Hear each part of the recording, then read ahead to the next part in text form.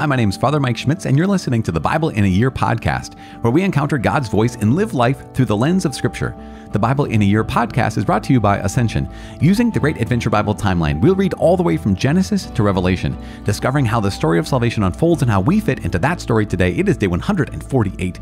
We're reading from 1 Kings chapter 6, 2 Chronicles chapter 9, and we are praying Psalm 4, going all the way back to the beginning of the book of Psalms.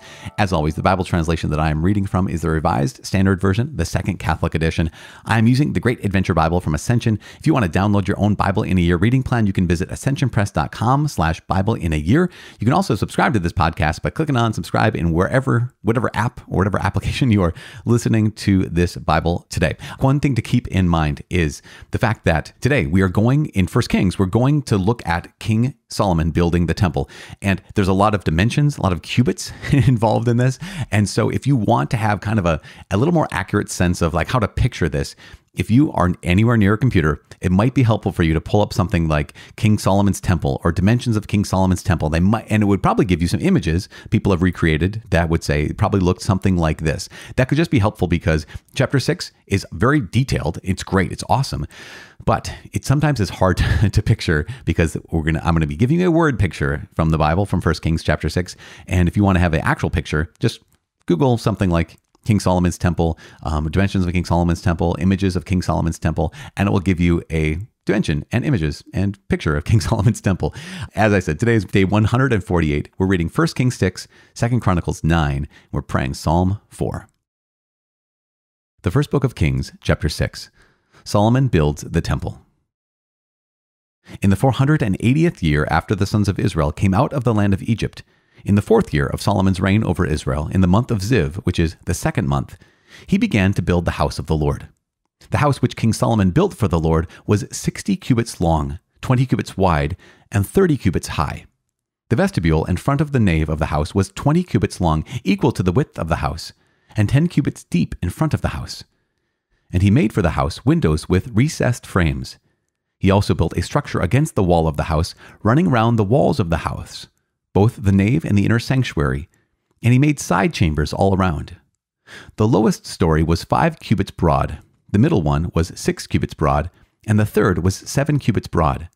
For around the outside of the house he made offsets on the wall in order that the supporting beams should not be inserted into the walls of the house. When the house was built, it was with stone prepared at the quarry, so that neither hammer nor axe nor any tool of iron was heard in the temple while it was being built. The entrance for the lowest story was on the south side of the house, and one went up by stairs to the middle story, and from the middle story to the third. So he built the house and finished it, and he made the ceiling of the house of beams and planks of cedar. He built the structure against the whole house, each story 5 cubits high, and it was joined to the house with timbers of cedar. Now the word of the Lord came to Solomon, concerning this house which you are building. If you will walk in my statutes and obey my ordinances and keep all my commandments and walk in them, then I will establish my word with you, which I spoke to David your father, and I will dwell among the children of Israel and will not forsake my people Israel. So Solomon built the house and finished it. He lined the walls of the house on the inside with boards of cedar, from the floor of the house to the rafters of the ceiling. He covered them on the inside with wood, and he covered the floor of the house with boards of cypress. He built 20 cubits of the rear of the house with boards of cedar from the floor to the rafters, and he built this within as an inner sanctuary, as the most holy place. The house, that is, the nave in front of the inner sanctuary, was 40 cubits long. The cedar within the house was carved in the form of gourds and open flowers. All was cedar. No stone was seen. The inner sanctuary he prepared in the innermost part of the house to set there the ark of the covenant of the Lord. The inner sanctuary was 20 cubits long, 20 cubits wide, and 20 cubits high, and he overlaid it with pure gold. He also made an altar of cedar, and Solomon overlaid the inside of the house with pure gold, and he drew chains of gold across in front of the inner sanctuary and overlaid it with gold. And he overlaid the whole house with gold until all the house was finished. Also, the whole altar that belonged to the inner sanctuary he overlaid with gold. Furnishings of the temple. In the inner sanctuary, he made 2 cherubim of olive wood, each 10 cubits high. 5 cubits was the length of one wing of the cherub, and 5 cubits the length of the other wing of the cherub. It was 10 cubits from the tip of one wing to the tip of the other. The other cherub also measured 10 cubits. Both cherubim had the same measure and the same form. The height of one cherub was 10 cubits, and so was that of the other cherub. He put the cherubim in the innermost part of the house, and the wings of the cherubim were spread out, so that a wing of one touched one wall, and a wing of the other cherub touched the other wall. Their other wings touched each other in the middle of the house. And he overlaid the cherubim with gold. He carved all the walls of the house round about with carved figures of cherubim and palm trees and open flowers in the inner and outer rooms. The floor of the house he overlaid with gold in the inner and outer rooms. For the entrance to the inner sanctuary, he made doors of olive wood. The lintel and the doorposts formed a pentagon. He covered the 2 doors of olive wood with carvings of cherubim, palm trees and open flowers. He overlaid them with gold, and spread gold upon the cherubim and upon the palm trees. So also he made for the entrance to the nave doorposts of olive wood in the form of a square, and 2 doors of cypress wood. The 2 leaves of the one door were folding, and the 2 leaves of the other door were folding. On them he carved cherubim and palm trees and open flowers, and he overlaid them with gold evenly applied upon the carved work. He built the inner court with 3 courses of hewn stones and 1 course of cedar beams. In the 4th year, the foundation of the house of the Lord was laid in the month of Ziv, and in the 11th year, in the month of Bul, which is the 8th month, the house was finished in all its parts and according to all its specifications. He was 7 years in building it. The second book of Chronicles, chapter 9. The visit of the Queen of Sheba. Now when the Queen of Sheba heard of the fame of Solomon, she came to Jerusalem to test him with hard questions, having a very great retinue and camels bearing spices and very much gold and precious stones. When she came to Solomon, she told him all that was on her mind. And Solomon answered all her questions. There was nothing hidden from Solomon which he could not explain to her. And when the Queen of Sheba had seen the wisdom of Solomon, the house that he had built, the food of his table, the seatings of his officials, and the attendance of his servants, and their clothing, his cupbearers and their clothing, and his burnt offerings which he offered at the house of the Lord, there was no more spirit in her. And she said to the king, "The report was true, which I heard in my own land of your affairs and of your wisdom. But I did not believe the reports until I came and my own eyes had seen it. And behold, half the greatness of your wisdom was not told me. You surpassed the report which I heard. Happy are your wives, happy are these your servants who continually stand before you and hear your wisdom. Blessed be the Lord your God, who has delighted in you and set you on his throne as king for the Lord your God. Because your God loved Israel and would establish them forever, he has made you king over them, that you may execute justice and righteousness." Then she gave the king 120 talents of gold and a very great quantity of spices and precious stones. There were no spices such as those which the Queen of Sheba gave to King Solomon. Moreover, the servants of Hiram and the servants of Solomon who brought gold from Ophir brought algum wood and precious stones. And the king made of the algum wood steps for the house of the Lord and for the king's house, lyres also and harps for the singers. There never was seen the like of them before in the land of Judah. And King Solomon gave to the Queen of Sheba all that she desired, whatever she asked besides what she had brought to the king. So she turned and went back to her own land with her servants. Solomon's wealth and wisdom. Now the weight of gold that came to Solomon in 1 year was 666 talents of gold, besides that which the traders and merchants brought, and all the kings of Arabia and the governors of the land brought gold and silver to Solomon. King Solomon made 200 large shields of beaten gold. 600 shekels of beaten gold went into each shield. And he made 300 shields of beaten gold. 300 shekels of gold went into each shield. And the king put them in the house of the forest of Lebanon. The king also made a great ivory throne and overlaid it with pure gold. The throne had 6 steps and a footstool of gold, which were attached to the throne, and on each side of the seat were armrests and 2 lions standing beside the armrests, while 12 lions stood there, one on each end of a step on the 6 steps. The like of it was never made in any kingdom. All King Solomon's drinking vessels were of gold, and all the vessels of the house of the forest of Lebanon were pure gold. Silver was not considered as anything in the days of King Solomon. For the king's ships went to Tarshish with the servants of Hiram. Once every 3 years, the ships of Tarshish used to come bringing gold, silver, ivory, apes, and peacocks. Thus King Solomon excelled all the kings of the earth in riches and in wisdom. And all the kings of the earth sought the presence of Solomon to hear his wisdom, which God had put into his mind.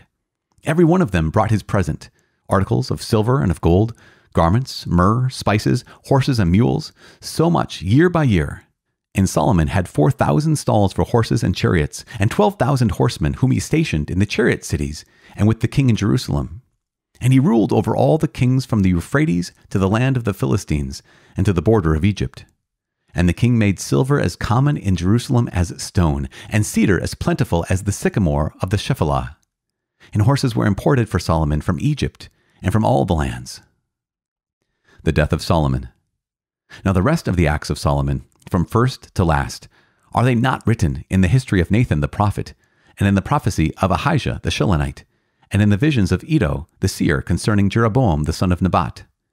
Solomon reigned in Jerusalem over all Israel 40 years. And Solomon slept with his fathers, and was buried in the city of David his father, and Rehoboam his son reigned in his stead. Psalm chapter 4. Confident plea for forgiveness from enemies. To the choirmaster with stringed instruments, a psalm of David. Answer me when I call, O God of my right. You have given me room when I was in distress. Be gracious to me, and hear my prayer. O sons of men, how long will you be dull of heart? How long will you love vain words and seek after lies? But know that the Lord has set apart the godly for himself. The Lord hears when I call to him. Be angry, but sin not. Commune with your own hearts on your beds and be silent. Offer right sacrifices and put your trust in the Lord. There are many who say, Oh, that we might see some good. Lift up the light of your countenance upon us, O Lord. You have put more joy in my heart than they have when their grain and wine abound. In peace I will both lie down and sleep, for you alone, O Lord, make me dwell in safety.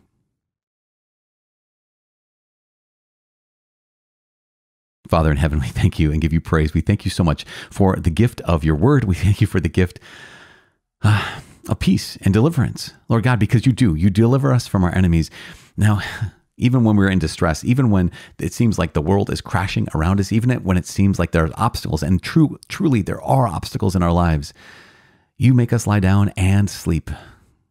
Lord God, when we can't sleep, when we cannot find rest, when our minds are so busy, are so scattered, and we feel so stretched, so thin, then we can realize that we need to rely upon your grace and your mercy. God, when we pray, deliver me from this thorn, deliver me from this trial, you speak to us the words you spoke to St. Paul. My grace is sufficient for you. Power is made perfect in weakness.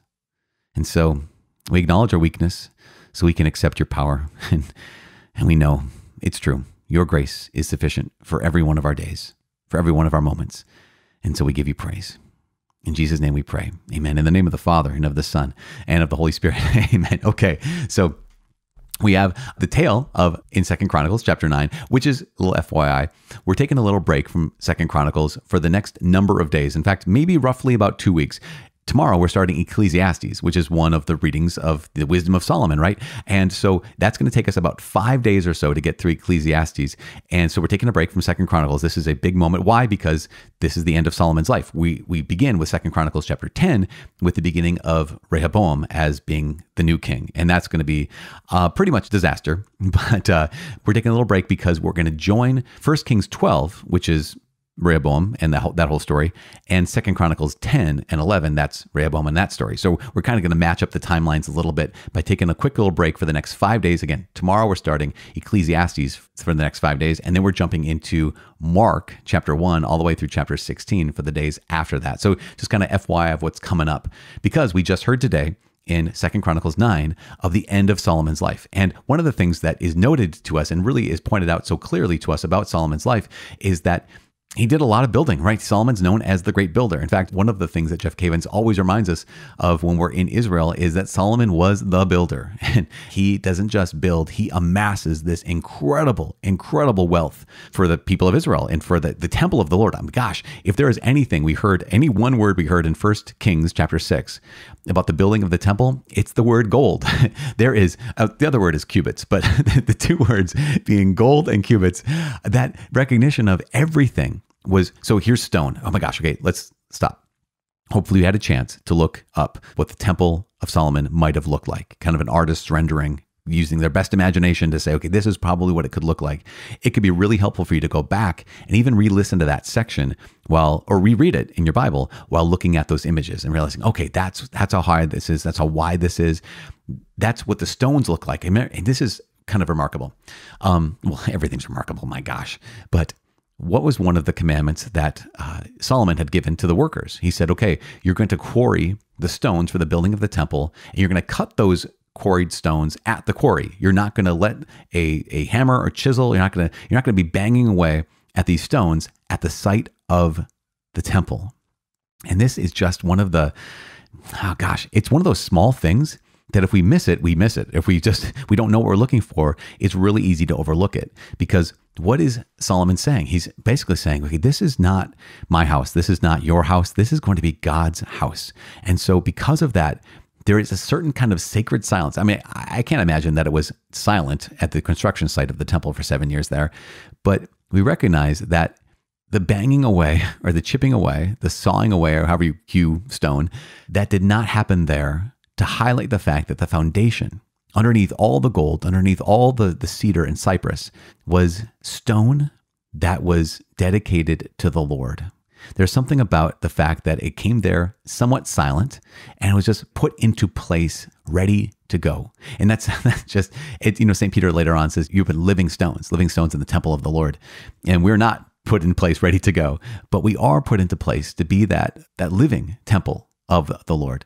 It goes on from there to talk about how everything gets overlaid then with wood, and that so not one piece of stone was seen. Everything was overlaid with wood on the inside, and then overlaid by that wood with gold. Hence the gold. Why?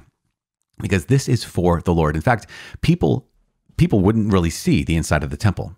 If you were coming to worship, you'd worship on the outside. They'd be the outer court. That's where you'd more or less stay. The priests were the ones who go into the temple, and so we recognize all this gold, all this artwork, all these, carved fruits and palm trees and the cherubim that were massive and incredibly impressive, 10 meters high, basically, I think is what that amounts to.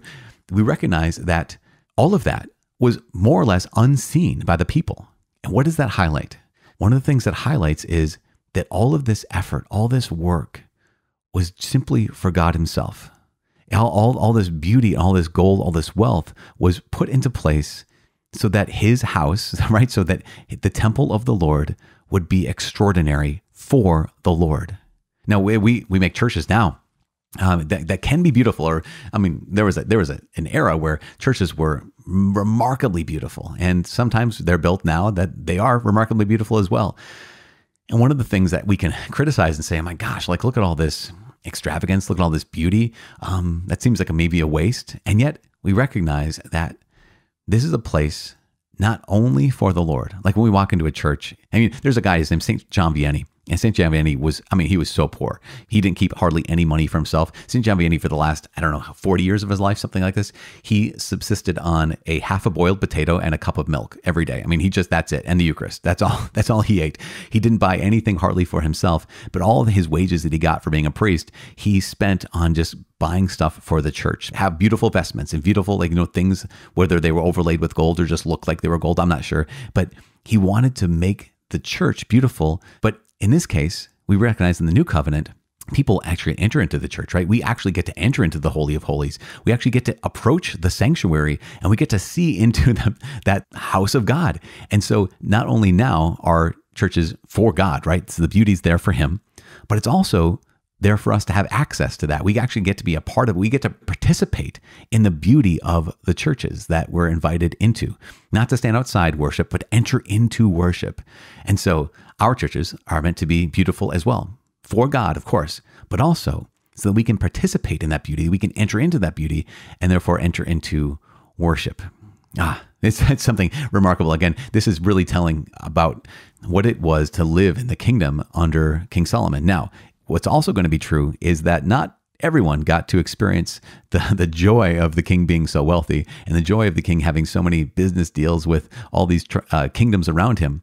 But there's something remarkable about this heyday, right, of this reigns of King David and the reign of King Solomon. One last note. It says that in Chronicles chapter 9, it talks about examples of Solomon's wealth and prosperity. And one of the examples that King Solomon made 200 large shields of hammered gold. So this is pure gold, right? Hammered gold is pure gold. It's not overlaid wood with wood overlaid with gold. This is 200 large shields of hammered gold, 600 shekels of hammered gold went into each shield, and then 300 shields of gold with 300 shekels of gold going into each shield. There's two things about this, just to keep in mind. I came across a website that talked about how the large shield will be roughly equivalent of maybe $150,000 a piece. Maybe not a modern equivalent, but $150,000 a piece for each one of these shields. And the smaller shields would be worth about $77,000 a piece, which is interesting for those 200 large shields and 200 large shields and 300 small shields. It would be roughly $53 million for these shields. And someone had pointed out that, yes, it's decorative and it's meant to kind of put on display the beauty, the power of the kingdom and of the king himself. But also, those shields would be useless in battle. This person pointed this out. These shields would be useless in battle. And you kind of have the sense of, oh, so this is just for show. So when King Solomon is assembling and building the temple, he is doing it for the Lord because it is not just for show. I mean, you have the sense that through and through, King Solomon is doing this for God himself. David has said, do this, and his son is doing it, and he's doing it for God. But all these amassing of other things, so much gold that it says that gold counted for, or silver counted for nothing in the days of King Solomon. You have the sense that, who is King Solomon amassing all these other things for? Who is he building these, or who is he creating these 500 shields of hammered gold for? Just be hung up in the house of the forest of Lebanon. You think, is this a little bit posturing, right? Especially when it comes to shields. Again, as I mentioned before, shields be useless, gold shields be useless in battle because they're too heavy and they're too soft. And I wonder, is that what Solomon is becoming? Is Solomon becoming an image of strength, but who's not strong? Right? Because King David, he was strong, image of strength. But is King Solomon becoming an image of strength, but not actually strong? Like 500 shields of gold, images of strength, but not actually strong. And this is where we kind of begin to get to ask the questions, and not the question to condemn King Solomon or to condemn anyone else, but to really expose our own hearts.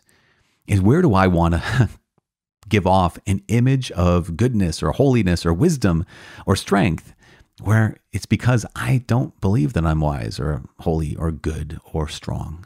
And we want to be truly wise. We want to be truly good and truly holy and truly strong and truly belonging to the Lord. And that's a key thing. What I want to do is I don't just want to give off for the Lord or for anyone else an image of something if that's not who I actually am. And also there's times, right, of course, where we are weak and we are not as holy as we ought to be or good as we ought to be or wise as we ought to be. In that case, we say, okay, God, make my desire, make my internal reality match up with the desire of my heart, which is help me to become a holy person, a good person, a wise person, and a strong person in your sight. For my family, for my friends, for your church, and for your glory. That's a great prayer. If I do say so myself, it's a great prayer to be able to pray. And so let's pray for each other for that exact thing. I am praying for you. Please pray for me. Please pray for each other. My name is Father Mike. I cannot wait to see you tomorrow. God bless.